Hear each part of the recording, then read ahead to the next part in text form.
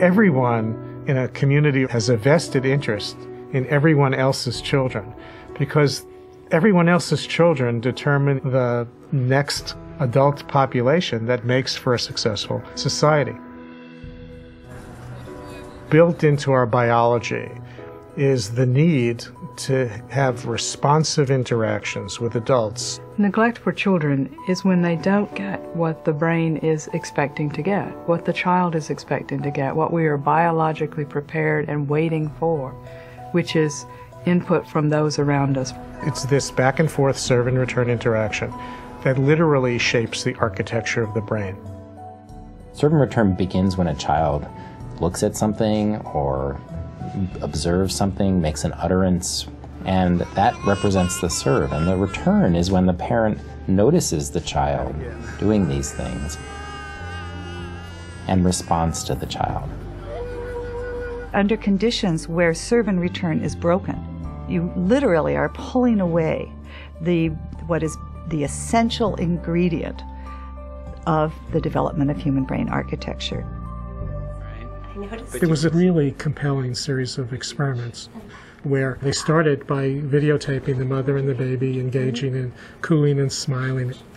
And then they asked the mother to basically put on a blank face and not respond at all. When a baby is not attended to, that is a sign of danger to the baby biologically. So the stress systems become activated.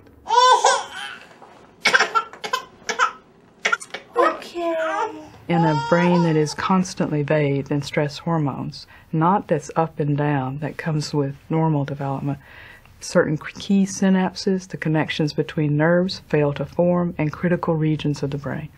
So neglect both fails to provide the stimulation that's needed to develop the basic architecture, and when it's at a certain level, is one of the most potent activators of the stress biology of a young child. So you get a double whammy. Science points to 4 categories of this spectrum of neglect. The first category would be what's called occasional inattention, where children experience responsiveness most of the time, but occasionally adults don't respond. There's no harm in that, and in fact, there's probably some benefit. A child can learn to self-soothe and explore the environment, and all of those opportunities build brain architecture. The second category, scientists would call chronic understimulation, is where on a regular basis, children have less interaction with the adults around them than is needed for healthy development. Those children typically, when provided with enriched learning opportunities and more typical levels of serve and return, will show catch-up.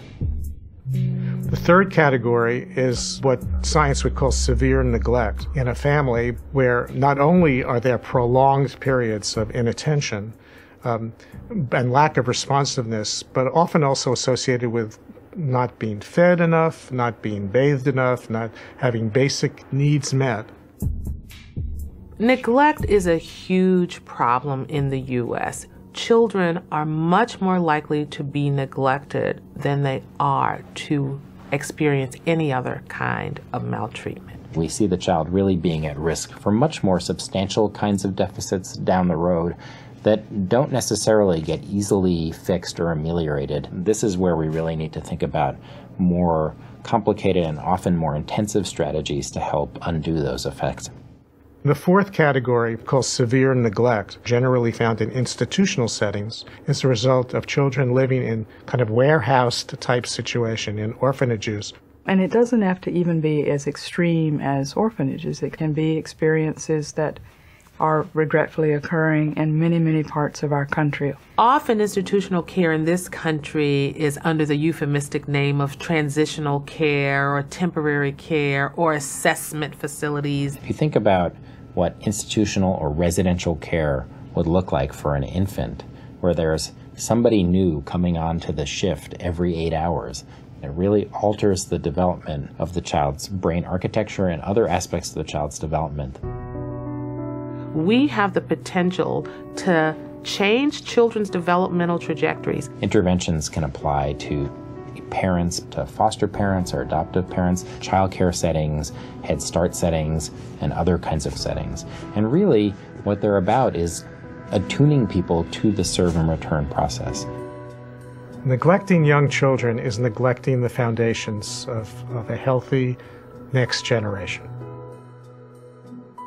The community pays a huge price later in terms of the problems of the next generation, whether it be educational achievement, economic productivity, good citizenship, the ability to parent the next generation. All of the things that have to do with a healthy, prosperous society.